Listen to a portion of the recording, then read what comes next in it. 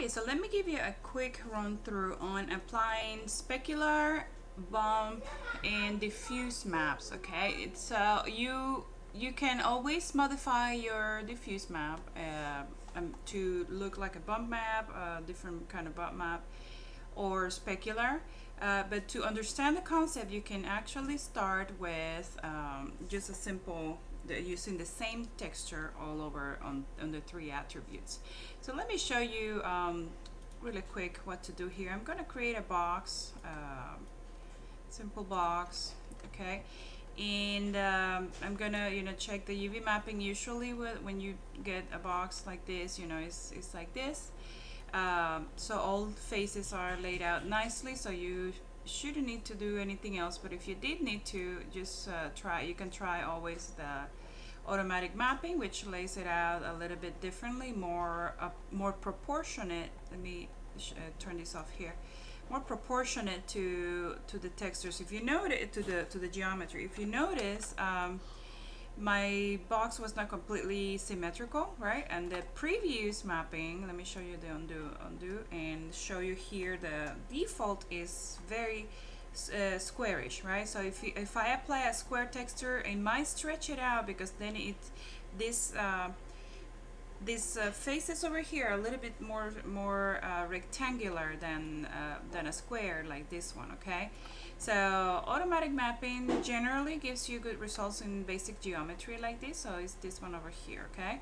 So once we do that, let me go to the hyper shade over here. It's that little round sphere, and remember the Lambert in Maya is the one that every object is born with, so don't mess up with that one. Otherwise all your objects are gonna have the same texture you apply there, okay? So I'm just, for this exercise, I'm gonna click blend just one time, and I choose blend because blend has a highlight. Notice how the icon here for Lambert does not have a little highlight. That means that the Lambert does not have a specular value, okay? So since we're working with bump, color, and specular, we're going to be needing something like a blend, okay? So here are the attributes. If you don't see them, just double click on that, and I already got blend too. Remember to name your materials, like let's say box material. That will be helpful when you have like 100 of these materials over here. So let's start with the color. The color you guys, most of you are familiar with. Let's map a little texture that I just downloaded, royalty free. So let me click here, all right, on that checker map.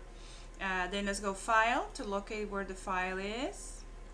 And here where the folder is, that's where you're gonna put, click to find it. So click on that little folder, and on my extremely cluttered desktop, I will find here bomb demo linen. Okay, so I found that nice linen texture there. It's kind of monochromatic, or it's kind of grayscale, I would say. So it's black and whites and grays. So let's say open, and there's our texture, yeah, right, applied on the preview. So we got that applied. So let's go to the box and right click on the box and go assign existing material and box material. Okay, that's the one we need to apply. Oh, I got an error message. Just double check that you're right here in object mode. Right click, object mode, and let's do it again.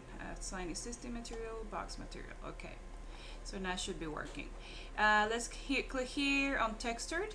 Okay, the one that has the checker, the sphere with the checker map, to have the the preview. So we have successfully applied a color map. Okay, but when we render, let's create a little render here. When we render, we see that the surface looks very clean, very soft, brand new, and I don't see any, I see the color there, but I don't see any visual indication of bumps on the surface. Okay, so let's add that next. Let's go back to the hyper shade, double click on your material to get the attributes over here on the side, and then let's go to bump mapping over here on this attribute over here. Let's go there, follow that node. Let's go file again, and find the exact same file, but this time it's going to be mapped to this one, bump value. So just follow that connection over there and just open the folder again, and let's map the linen. Okay, so so that you see the difference, let's make a render here, and well, I already did, so you can see obviously the difference there. So there's no doubt that it is applied. It is a little bit more, I would say, rough, or a little bit more than I wish it was. So I'm gonna go back, you know, using this node over here, back again, and give me just one moment. Bump mapping here. That option always gets up. Yeah, they're here. Color balance. Okay. So we're going to edit now the amount of bump that we have. If you notice, if you try to edit it on the bump, when we went back and mapped this, it's already mapped to this, so it doesn't give you many options. But if you lower any of these attributes, notice how it is affecting the amount of bump that you have there. So you can increase or decrease the alpha gain, and look at how much of a difference that made. You see, before it was very, very sharp, and over here is also very very much softer. Okay, you can also edit this a little bit. It might give, you know, work with the edges, but I would, if you don't see much change, then just keep working with the alpha gain. Okay, that in general gives you good results. There you go. You see, it's if you just want a little bit, you know, you can do 0.1. Let's see how it looks for 0.1. Sometimes you don't want it to be like so exaggerated, so that's why I'm going over this.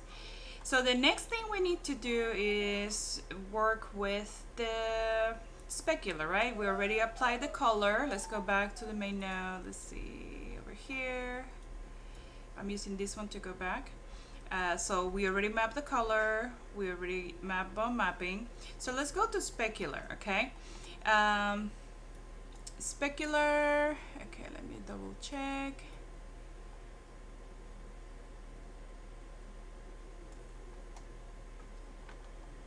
Okay, specular color. Let's go ahead and map over here the same file that we used. Okay, so go file and load again that one that we used, and we might need to, let me see it, we don't have lights on the scene, so we don't have highlights on our object.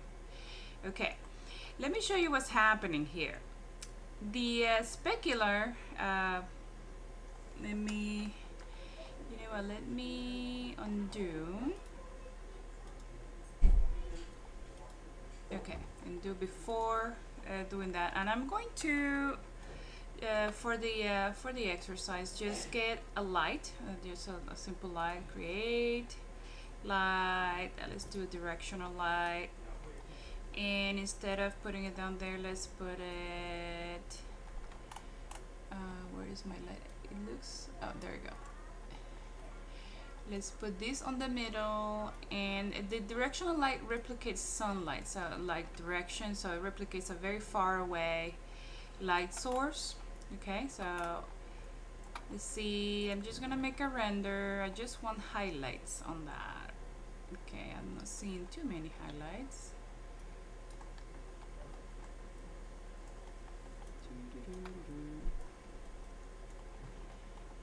Could be because I already mapped something and it's not reading it well. So let's see. Okay, let's get closer and closer. Yep. Render.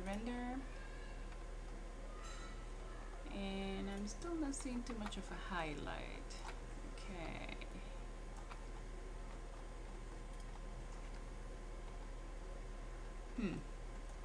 Really wanted it to be very noticeable.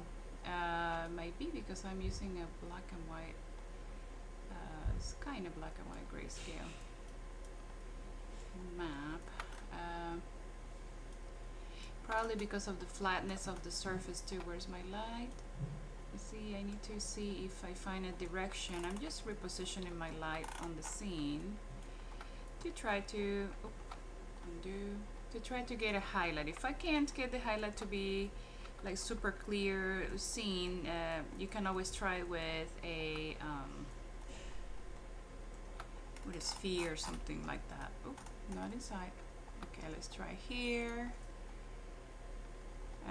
Yeah, I can't replicate the highlight very well. Okay. Let's see. Let me see what render using Maya software. That should work well. Okay, well, let's continue. Let's move on. So I'm going to go back to my and I had lost it there. So let's go to the hyper shade over here and go back to the geometry. And let's go in. Where is my specular? Right here.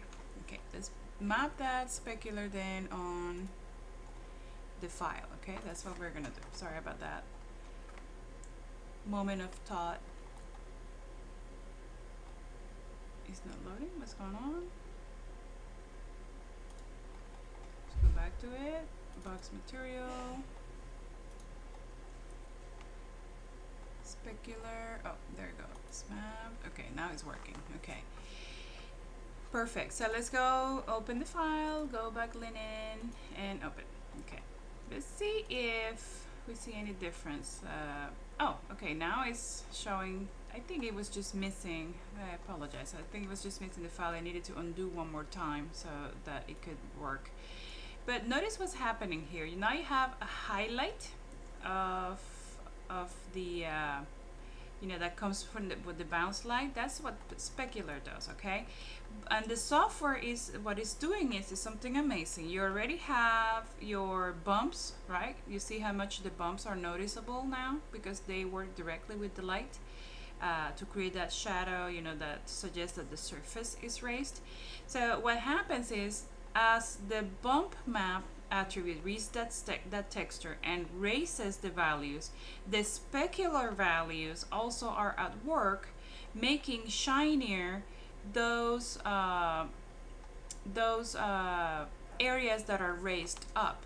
So it will be shinier that way, and then the areas that are on darkness, on the shadows that are bumped into the surface, those areas naturally in real life will not receive as much light as something that is directly exposed to light. So then it starts making those areas less shiny. Okay, let me make right here, let me undo a couple times till my shader removes all specular on it.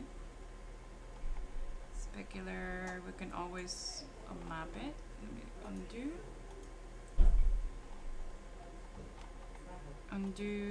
I just hope I can render something and show you visually the difference between one or the other.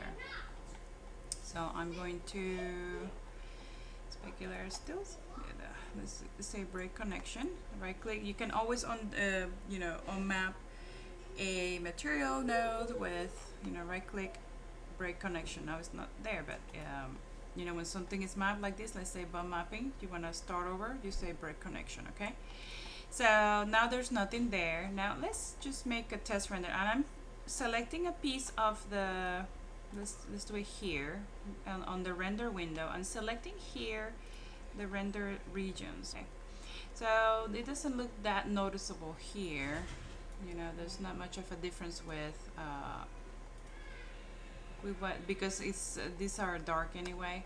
So the idea is that specular does the same as bump, but with shininess. You know, specular, the bump will raise up the surface where it's lighter and dent it out down where it's darker. And then because it doesn't get as much light, the specular will do the same, but with shine. You know, it will make anything shinier and if it's lighter, and then make things a little bit more dull if it's darker. If you do want, you can always edit your texture in Photoshop, make it darker, lighter, make some areas shinier than others, and then bring it back. That way you achieve more or less specular value on your geometry. Okay, so I hope this helps as an introduction to color, specular map, and even a little bit of UV mapping. So I look forward to seeing you apply this on your next project.